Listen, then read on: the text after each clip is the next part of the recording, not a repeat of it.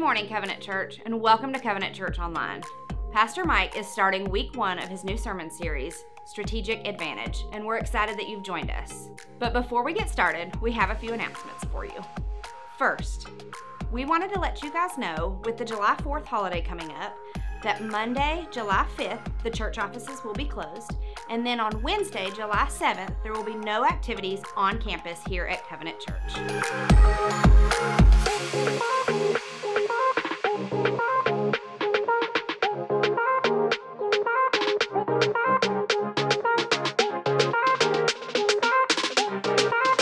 Next, on Tuesday, July 13th, the Joy Group is going to be hosting their next lunch.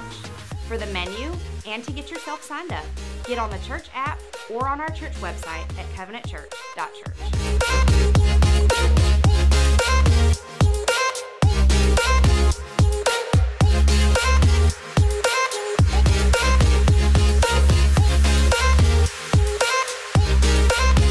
On July 19th through July 21st, we are going to host a basketball and a dance camp here at Covenant. This camp is for boys and girls ages 6 to 11. The cost of this camp is going to be $30, so you need to make sure to get on our church app or on the church website, covenantchurch.church, and get them signed up today.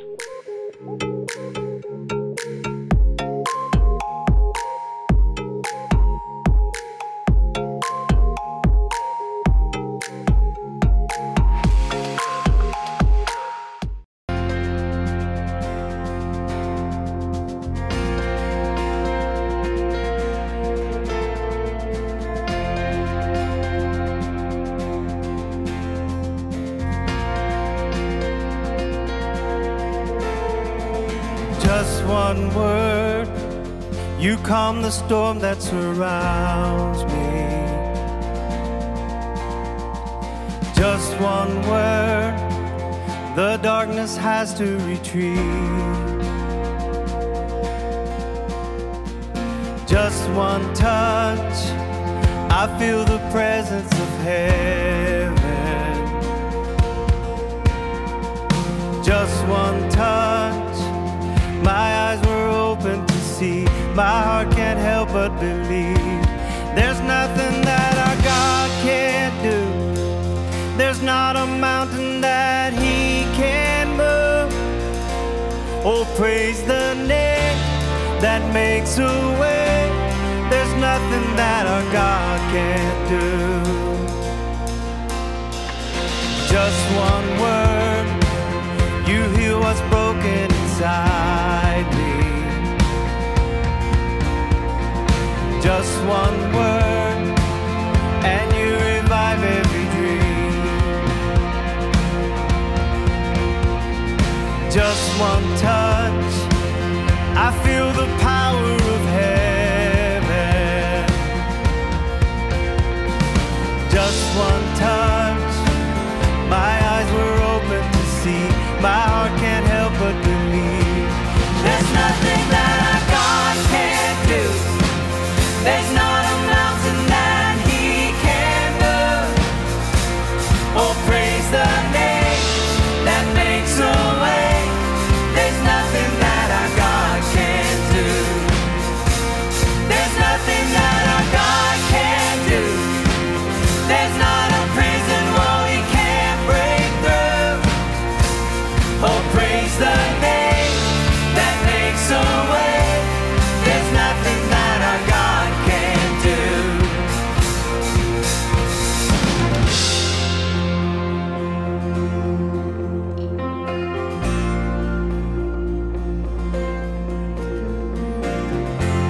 I will believe for greater things.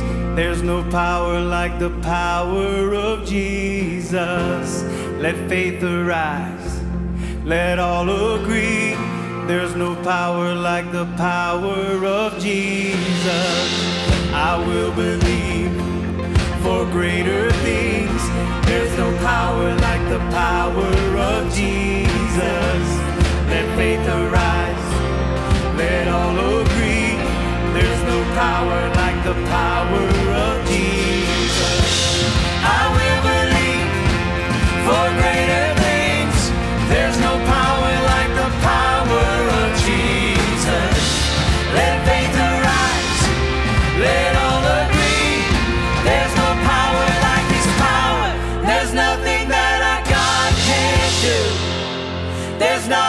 mountain that He can move. Oh, praise the name that makes a way. There's nothing that our God can't do. Oh, there's nothing that our God can't do. There's not a prison wall He can't break through. Oh, praise the name that makes a way. There's nothing that our God can't do.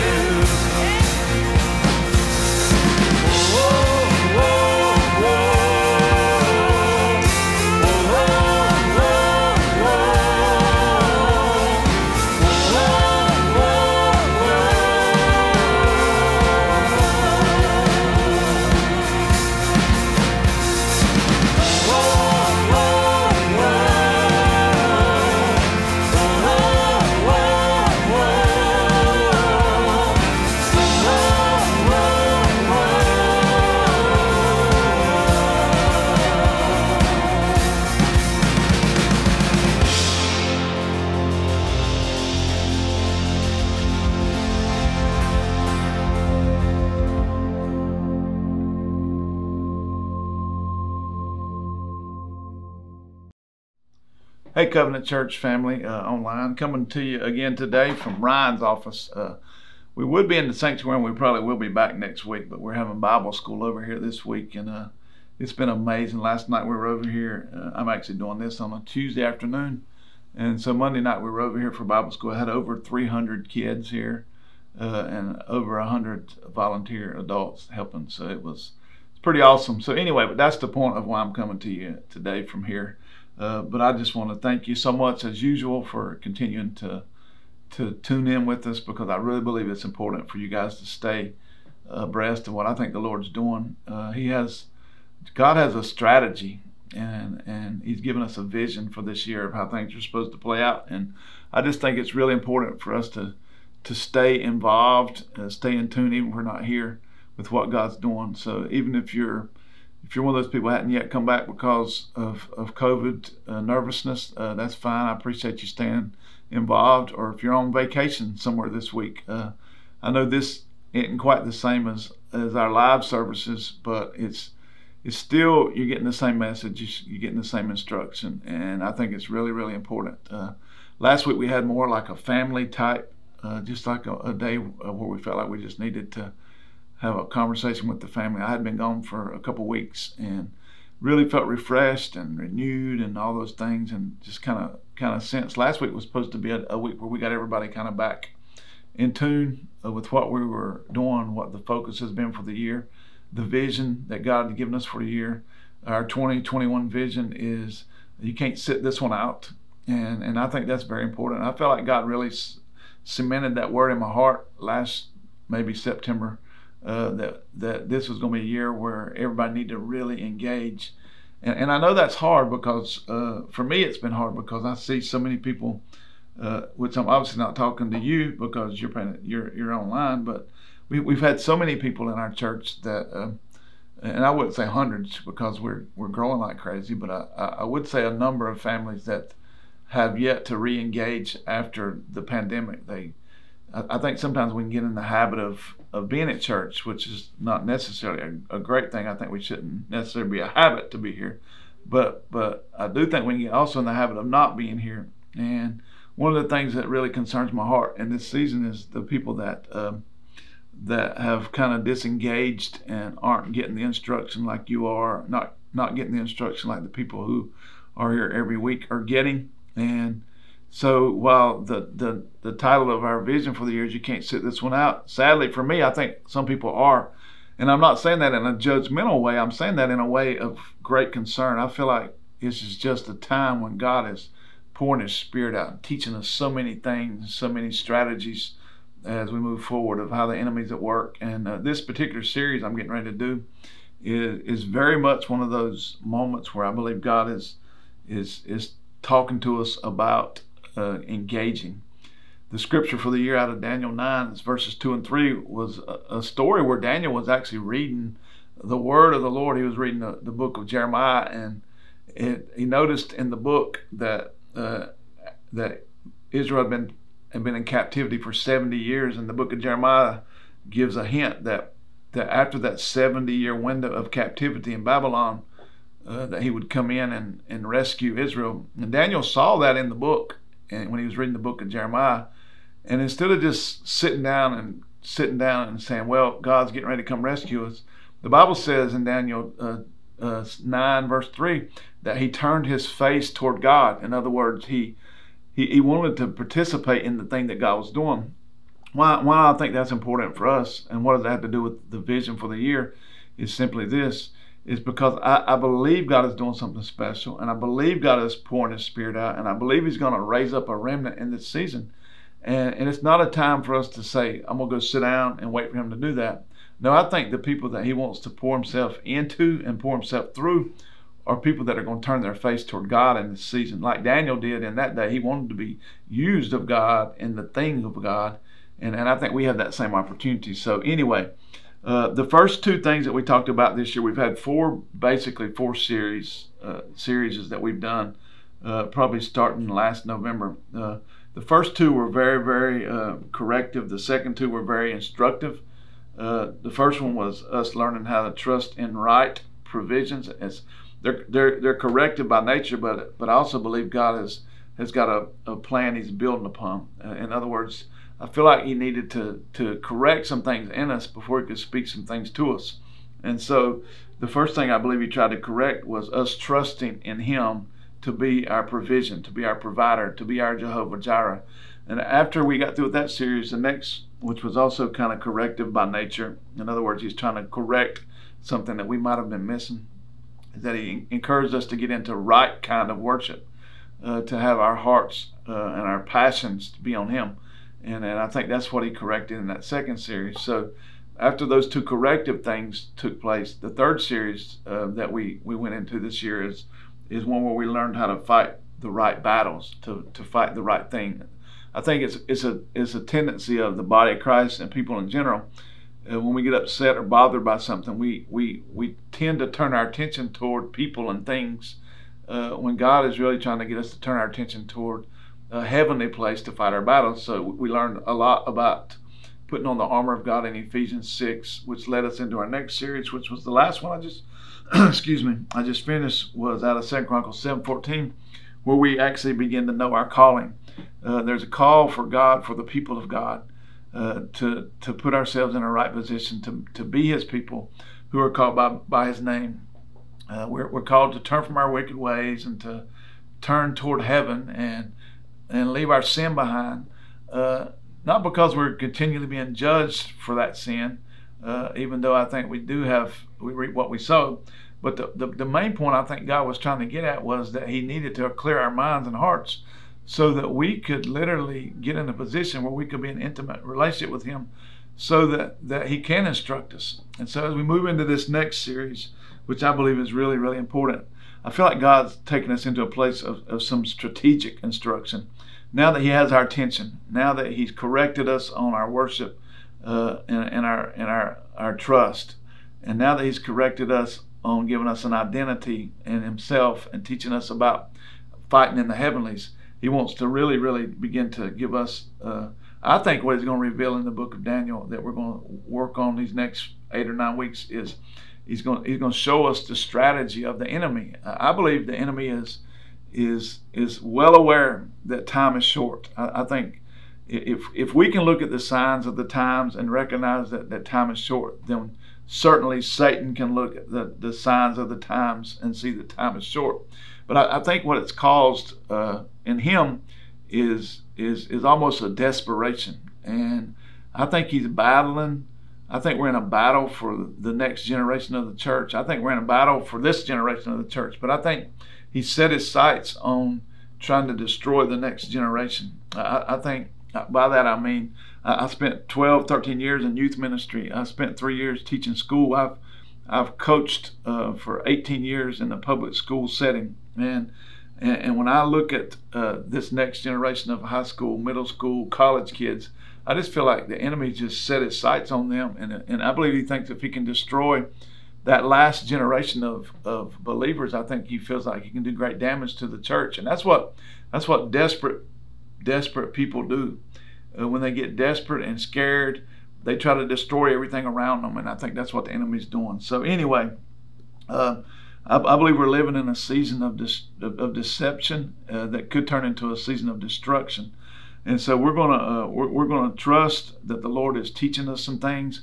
I believe as He reveals this strategy that He wants to reveal to us about how to fight the enemy, I think He's going to teach us some of the ways the enemy is trying to destroy the church. And then our response to that will be to battle against, with our strategy, with the strategy of the Lord, with the strategy of the Holy Spirit in us, how to go about defeating the enemy in his strategic planning against us.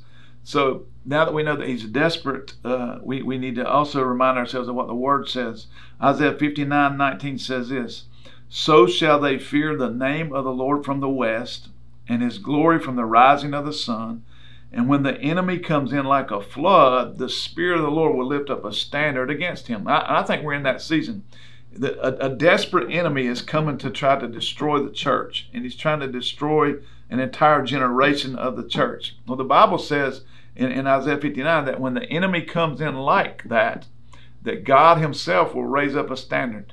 And I think we're to pick up that standard. We're to be filled with the Holy Spirit. We're to possess those new mercies, and we are to go about the battle. As the enemy, as his strategy is revealed to us, then we set our minds on God and we begin to fight against him. So these 4 points I want to make today. We're living with my whole heart. I believe we're living in a season of deception. There are things that the enemy's trying to do to reword the Word of God. There are things we're arguing about.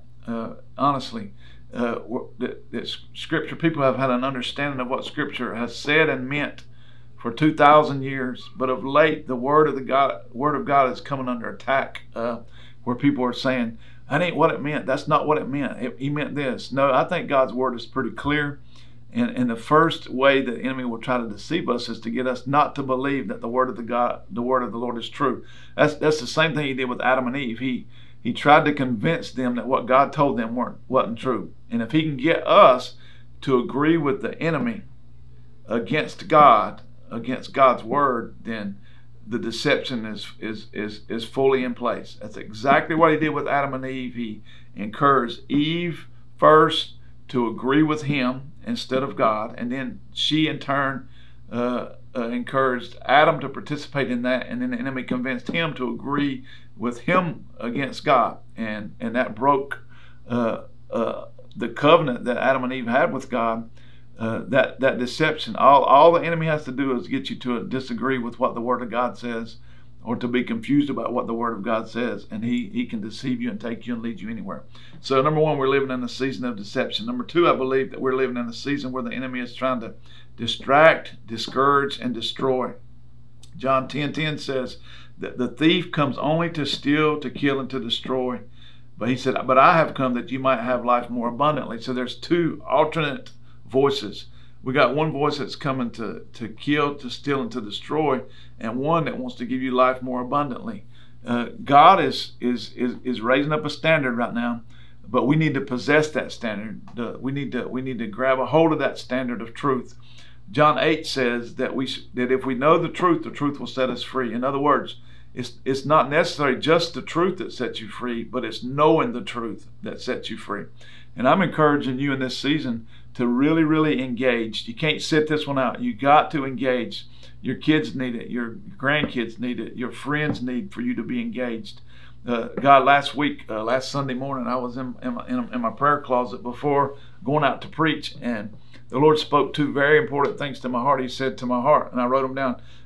Some people are distracted in this season by poverty, and some people are distracted in this season by prosperity. And the devil doesn't care which one he distracts you with. So what do I mean by that? I believe that there are people that are just disengaging from the things of God right now because they just feel like they're not worthy, they're not valuable, and that's poverty. This sentence of poverty and prosperity has really nothing to do with finance. It's what you feel in your spirit, and I believe the enemy is robbing people of God's voice because he's making them feel like they're less than valuable, and that's poverty.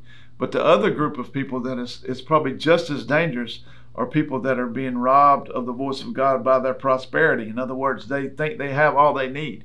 We're almost trained in America to have a mindset that I'm independent, I'm an island unto myself, I can make it, I can pull my own self up by my own bootstraps. And I think there are a lot of people in the body of Christ right now that have just become content, and I think that's dangerous. I don't think we should ever have a contentment. I don't think we should ever just be satisfied. In fact, I pray to God that you get completely dissatisfied with being satisfied.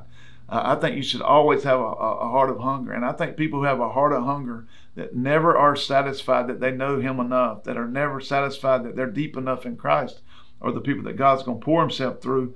And they'll be the people that are less distracted and less discouraged and less destroyed in this season. So two things already. It's a season of deception, and we're living in a season where the enemy's trying to distract, discourage, and destroy. The third thing I want you to know is this: that we must remember in this season the promises of our God.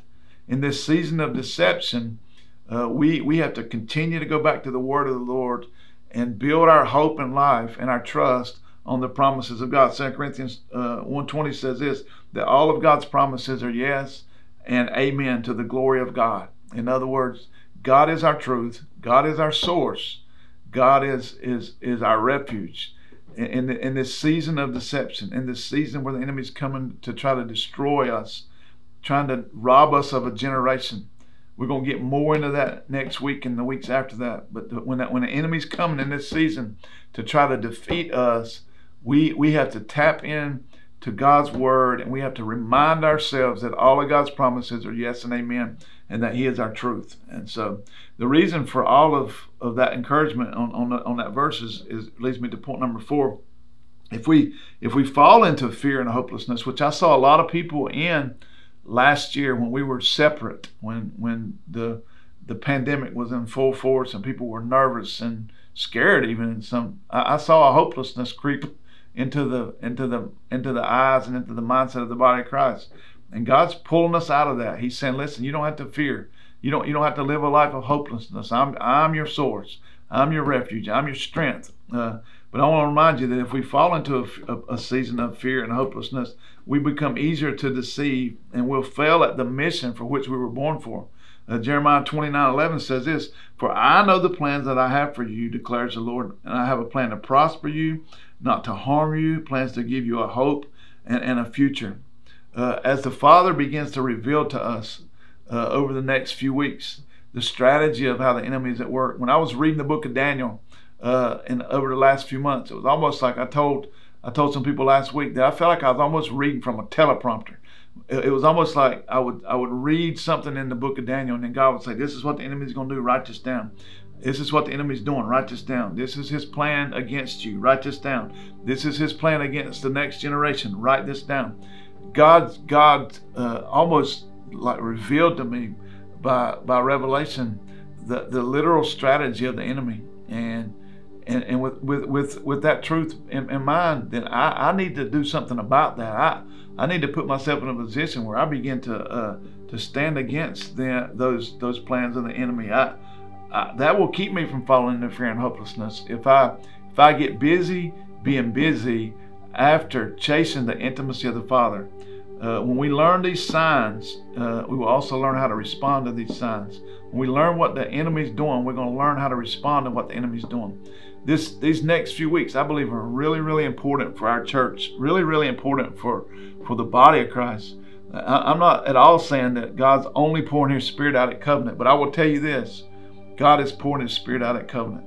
God is doing some amazing things here right now in the lives of people. We're seeing people get saved and healed and changed and transformed, and I know that's going on in a lot of other churches. I talked to my friends at Pursuit. I know there's some friends of churches. I talked to my buddy Joy from Daystar last week. They're having an incredible transformation over at his church. I know I heard from Scott over at New Vision. They're having some transformation moments at his church. I'm just telling you that God is in a season of outpouring for the body of Christ. But in the same time He's bringing that outpouring, He's given us revelation of how to battle in the heavenlies, and we need to take heed. We need to recognize that we have been warned. It is time to re-engage in a way like you've or engage in a way like you've never been engaged before. God doesn't need you in a place of fear and hopelessness and a place where you don't know whether you're going or coming. God needs you focused in this moment on the King of Kings and the Lord of Lords. He needs you in a worshipful life, in a worshipful relationship with Him. He needs you walking in intimate places. I know this to be a fact. When I am walking in intimate places of worship with the Father, I hear His voice more clearly. And God is screaming to the body of Christ, come back, hear me, draw near to me, and I will draw near to you. I have things I need to tell you in this season that you need to hear in this season. And that's what this series is going to be about. Over the next few months, we're going to outline exactly what the enemy's doing and exactly how we're to react to what he's doing. There's a whole generation of people who need for us to engage against a desperate enemy who's trying to kill us. And he's trying to destroy us, and he's trying to deceive us with the intense purpose of just stopping the move of the body of Christ. And God is raising up His own standard in this moment, and He's saying, you will not walk in victory. You are already a defeated foe. And I need our people. I need you guys that are listening on your computer this morning, on your phone, whatever. I need you engaging in this moment because God's got some things He wants to say to us. So over the next few weeks, I'm asking you to please make plans to join in. If you're not able to be here in person, keep continuing to join in with us online, because what God has to say in this moment is of utmost importance, and I have an urgency in my spirit to tell you the things I'm supposed to tell you over the next week. So anyway, thank you for coming and joining with us today. It matters to me. It matters to the Father. It matters to your life. It matters to your kids. It matters to your grandkids. God wants to teach you some stuff right now that you didn't know before. He wants to bring a revelation to your life of things that you didn't know before. He wants to bring an intimacy to your life like you've never walked in before. And I'm just inviting you to participate, because right now He's easy to find. He's made Himself available to the church, and the church needs to pay attention. We simply cannot sit this one out. It is time for us to engage like we never have before, and I'm encouraging you to do so. So thank you so much again for today, for joining in with us. I speak God's blessing over you this week as you pick up His Word, as you spend time in prayer. May you touch the hem of His garment. So have a blessed week in the Lord, and I'll see you next week. All right, thank you.